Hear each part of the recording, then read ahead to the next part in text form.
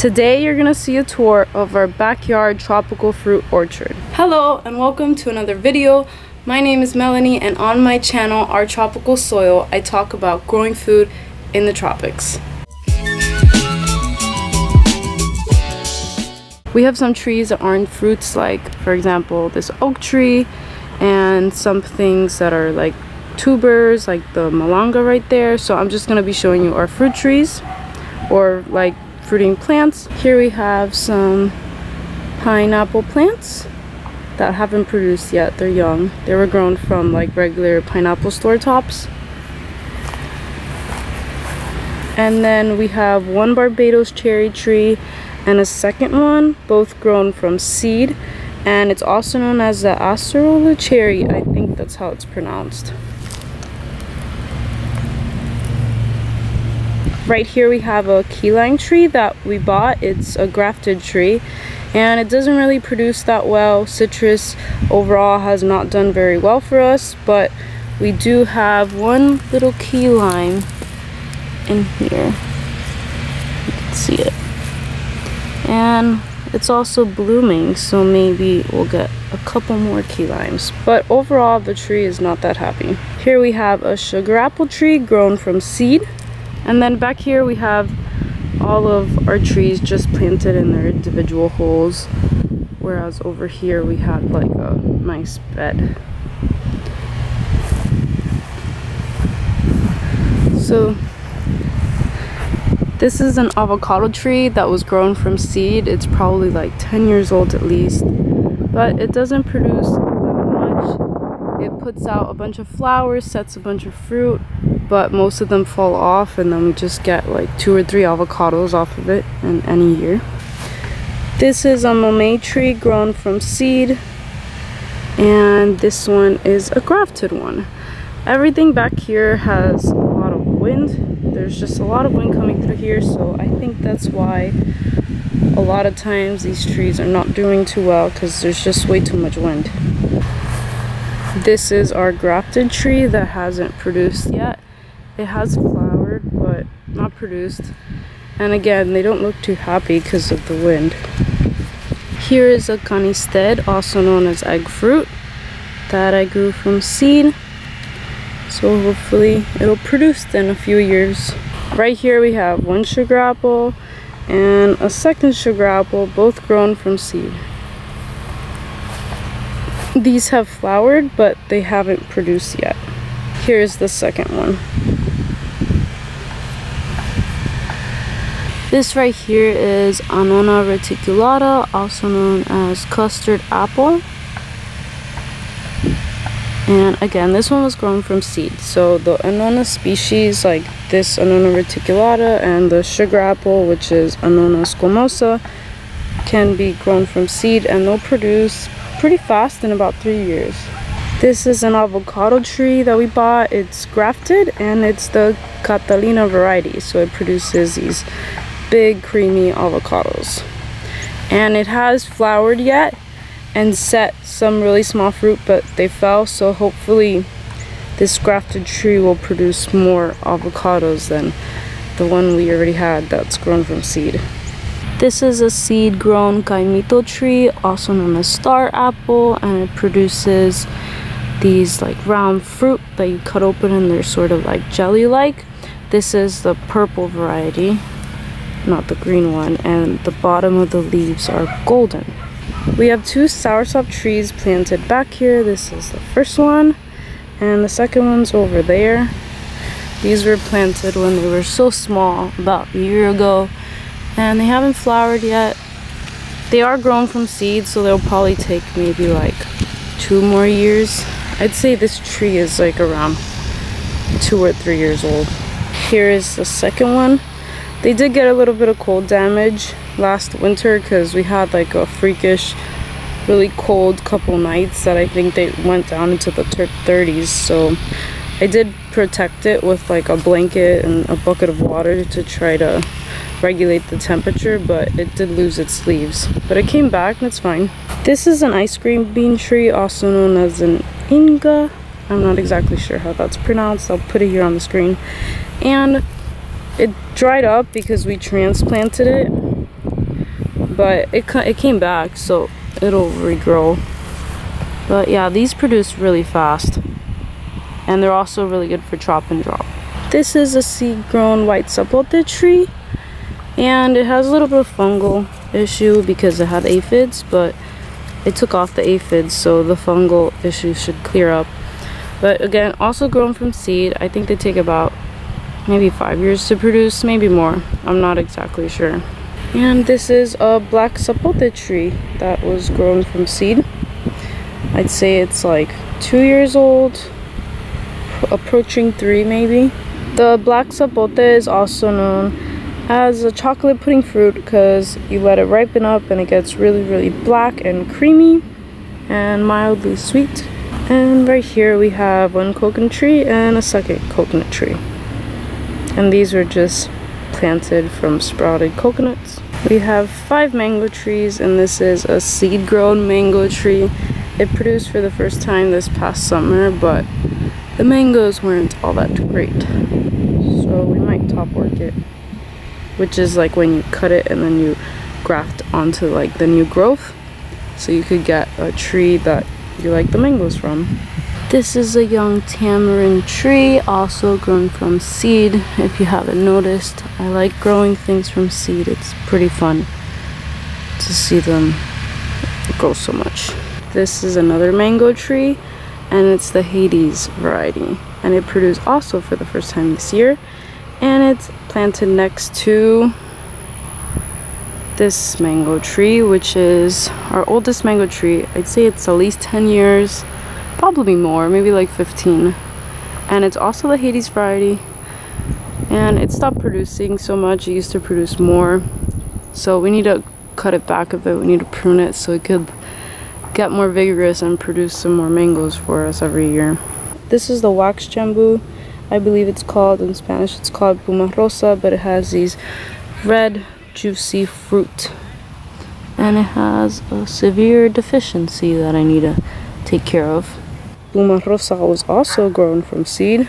Right here we have our guava tree that has been producing for a couple years, maybe like 4 or 5 years. It's flowering right now and fruiting. During the winter it's a bit slow, and there's not that many things that are fruiting. But the guavas is one of the few that fruits multiple times a year. And so we have this one that was grown from seed. So here is the big guava tree we have, and the little guava tree we planted recently, probably about 2 years old. So it'll produce pretty fast. The guava produces pretty fast, and it was grown from seed also, seed from this guava tree. Here is one of our 2 Glen mango varieties. So this one is a bit younger than that one over there, but they both produce a lot of fruit. Here's the Glen mango one, and it's planted next to the guava. Here is my Mysore raspberry bush. It hasn't produced yet. It's grown from a cutting, so it should fruit in its next fruiting season. It has grown a lot. We planted it, and it was just a thin little plant with barely any leaves. And it has grown a lot, so we're expecting fruit soon. And here's a June plum tree that I grew from seed. These trees produce like in their first year after growing from seed, but the fruit aren't looking too good. They're like, so they have like a fungal thing, I don't know, but I mainly wanted to grow it for its leaves. You can eat the leaves and they're nice and sour, so that's the main reason I planted it. Here is a noni tree, also grown from seed, and these produce really fast.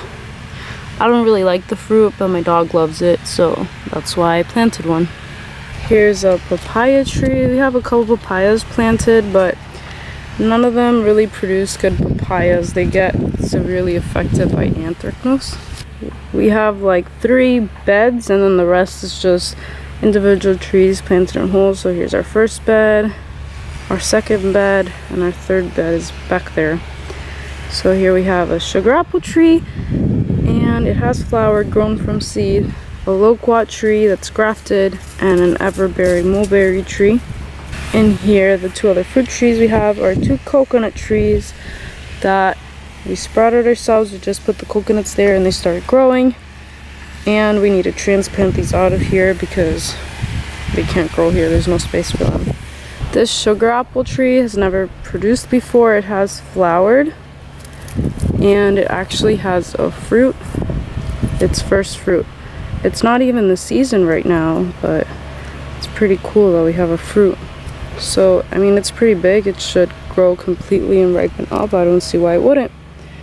But yeah, it's exciting because we wouldn't be getting sugar apples for a really long time. But we have this one. Our loquat tree is flowering, and it produced fruit last year. It is a grafted tree. And the fruit were kind of sour, but they were pretty good. I am hoping that we'll get a lot this year and I could make some jam out of it. We planted it behind the house because since the foliage is so dense and it's evergreen, it'll really give a lot of shade to our terrace. Our everbearing mulberry tree, we planted as a little stick. It was almost dead, and it came back, and it produces pretty much all year long. It'll have some fruit, sometimes more than others. The fruit are small, but I mean, it's something. It's fun to come pick them because they're nice and sweet. Here's one. They first start out like all red and white, and then they start ripening black and get really sweet. When they're like this, they're pretty sour. Here's our third bed, and the plants here are doing great, and I think it's because there's less winds. So we have a starfruit tree, and I planted this little thing. It was probably like a foot tall, and now I'd say it's like maybe 5.5 feet tall. So it has grown a lot, and it'll probably produce in the next year or two because they produce really fast. Here's our papaya tree. It was a volunteer papaya, and it has these beautiful red stems, and I've never seen it. And the fruit also look really nice, so who knows, maybe we'll finally get a papaya that is a bit more resistant to anthracnose. This right here is another Annona reticulata, also known as the custard apple. And it has grown a lot. I planted it, it was probably less than a foot tall, and now it's like 6 feet tall. And this was less than a year that it grew this much. So I'm pretty impressed with how much it has grown. I thought it was not doing well at all when I planted it, and it just seemed that it needed to lose its leaves and put out some new growth, because the Annona species, some of them do become slightly dormant in the winter and they lose some of their leaves. Here we have a cachucha pepper. I have multiple of these planted around, and they're perennials, and they produce a lot of little seasoning peppers. This little guy is a gambuge that I did plant from seed, and I haven't had much luck with either two of these trees that I have. I have one in a pot, and then this one that I planted, and I just said, well, I'm gonna plant it and see how it does. So it's not terribly happy. They seem to like the shade more, but it does get some afternoon shade from this malanga right here because the west is that way, so it gets some shade. Here is a papaya tree that we planted, and it's loaded with papayas, and it actually is like this variety where the stems are long. We haven't grown any like these before, but it doesn't look too good because it has like these spots on it.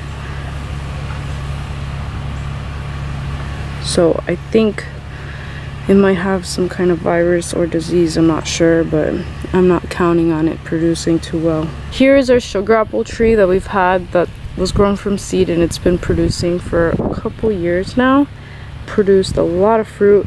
Unfortunately, with the last tropical storm that we had, it fell over, and we tried to prop it back up, but it didn't do too well. It's like pretty much dried up, but thankfully we have another one that will be probably producing next year at least a couple sugar apples. Here's the side of the house where I have my annual beds, but I do have some fruit growing in here. This is our soursop tree.